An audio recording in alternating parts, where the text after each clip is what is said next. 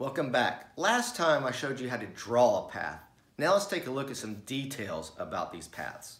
Let's take a look. One of the things you can do, if you have your path highlighted, you can come down here to the bottom of your places, right above layers. You got this like connect the dots like button.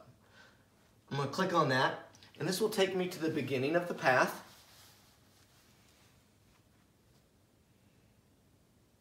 And then in a few seconds, it will play.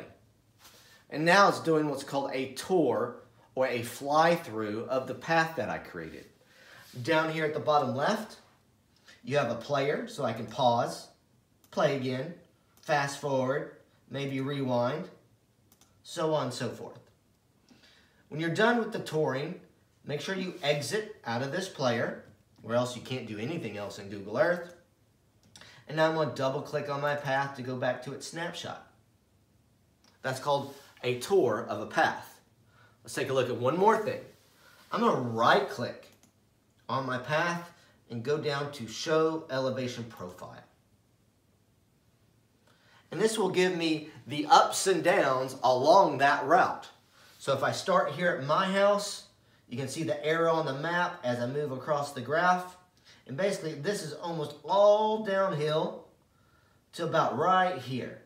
And then I have this long uphill stretch to about here, which is the high point. And then it's a little bit downhill on the home stretch. You have the stats across the top. 2.87 miles, elevation gain loss, max slope, and average slope.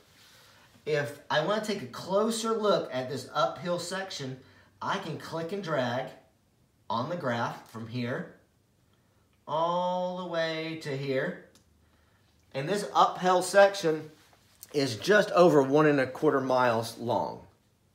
You see now the stats update to the highlighted section, and it's hard to see, but along the path it highlighted as well.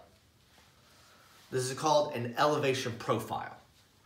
When I'm done with the elevation profile, I click on the X right here to get rid of this graph, and I'm back to my Google Earth screen. So there are two fun details about paths that not a lot of people know about.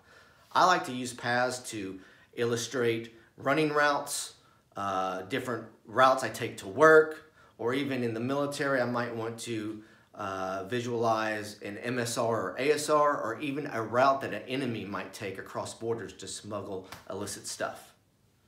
Thanks for watching. Map your world.